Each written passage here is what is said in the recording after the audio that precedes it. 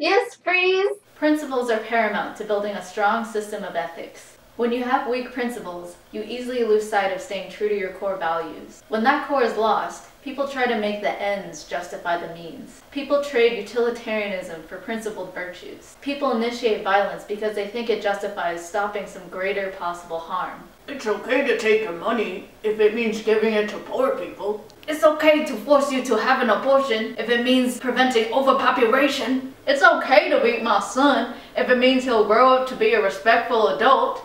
I was beaten as a kid and I turned out fine. Look at me!